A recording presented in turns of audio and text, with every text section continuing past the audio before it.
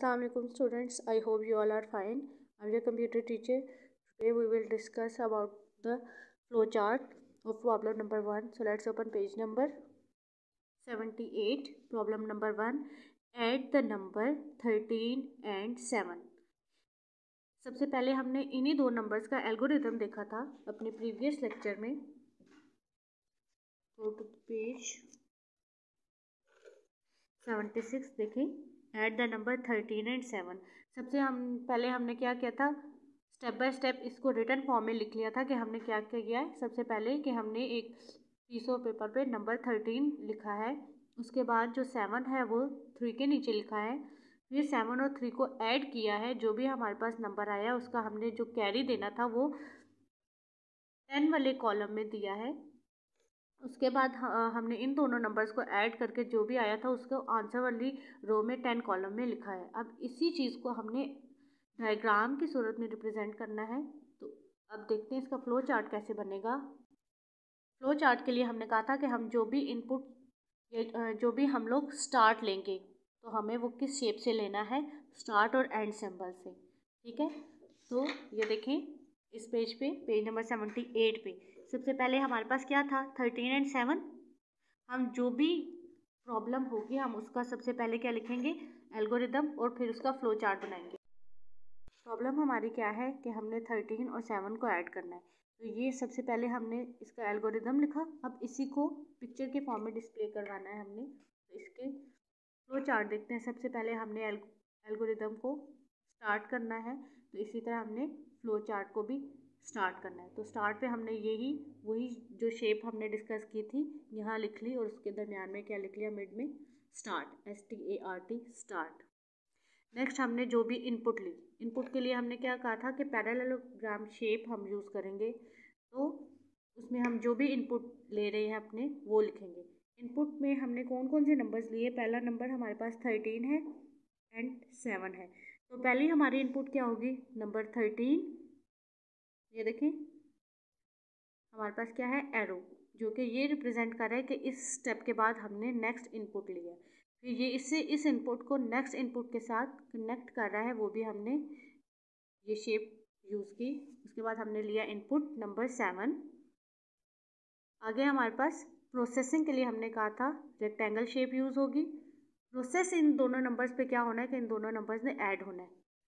Add ones column, यानी 13 7. तो इस वंस वाले कॉलम को आपने ऐड करना है. ठीक है. नेक्स्ट हमारे पास आता है डिसीजन, जिसके लिए हम डायमंड शेप यूज़ करते हैं.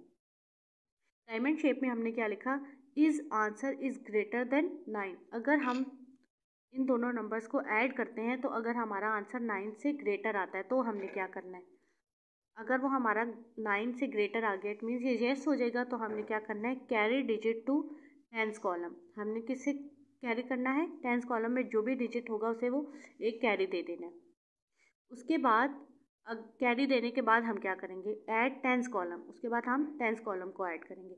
लेकिन अगर हमारा जो आंसर है 9 से लेस आ जाता है तो डायरेक्ट हम 10th वाले कॉलम का जो भी प्रोसेस है वो कंटिन्यू करेंगे. तो अब देखते हैं 7 + 3 10 0 10 आया ना हमारे पास आंसर, तो वो तो 9 से ग्रेटर है. इट मीन्स कि हमने क्या करना है, इसके बाद कौन सा स्टेप करना है, carry 1 digit to 10th column. यहाँ पे हमने कैरी कर देना. उसके बाद ऐड 10th कॉलम. 10th के कॉलम में जो जो हमारे पास वैल्यूज़ हैं हमने इन्हें ऐड करना है. 1 and 1 2. जब ये दोनों नंबर्स ऐड हो जाएंगे तो नेक्स्ट हमारी देखें, इनपुट के लिए अगर यही शेप यूज़ की है तो इसी तरह हमने आउटपुट के लिए भी सेम यही शेप यूज़ करनी है. आउटपुट हमारे पास क्या आई, 13 + 7 जो है ऐड हो गया. नेक्स्ट जो हमारा है, जब ये दोनों नंबर ऐड हो जाएंगे इट मीन्स कि हमारा जो फ्लो चार्ट है वो ख़त्म हो चुका है, हमारा एल्गोरिदम है वो भी ख़त्म हो चुका है. तो क्या हो जाएगा, एंड. जैसे स्टार्ट के लिए हमने ये शेप यूज़ की थी, सेम वही एंड के लिए भी यूज़ करेंगे, और यहाँ पे हम लिखेंगे एंड. इट मीन्स कि हमारा जो फ्लो चार्ट है वो कंप्लीट हो चुका है. अब आते हैं जो हमने ये डिस्कस किया था, व्हाट इज़ फ्लो चार्ट. तो हम इसको कैसे अपनी नोटबुक पे लिखेंगे. सबसे पहला क्वेश्चन है व्हाट इज़ फ्लो चार्ट. तो इसका आंसर क्या होगा, What is flowchart? A flowchart is a pictorial representation of an algorithm. Flowchart help programmer plan and write programs. ये इसका आंसर होगा। नेक्स्ट जो हमने डिस्कस किए थे इसके सिंबल्स। नेक्स्ट हमारा क्वेश्चन है फ्लो चार्ट सिंबल्स। लिखेंगे boxes and arrows are called flow chart symbols. Next question what is start and and symbols. The start and symbol is an Oval, it represent the starting point of starting, और साथ ही आप यहाँ पे एक slash डाल के ending भी लिख सकते हैं। Starting and ending point of flow chart, and we write start and end in the middle of this box. Next question है what is input and output symbol. The input and output symbol is shaped like a parallelogram. It represents the stage where data and processing instruction are fed into the computer. यहाँ तक इसका answer होगा। The processing symbol या process symbol. The process symbol is rectangular in shape. आप साथ shape भी बनाएंगे।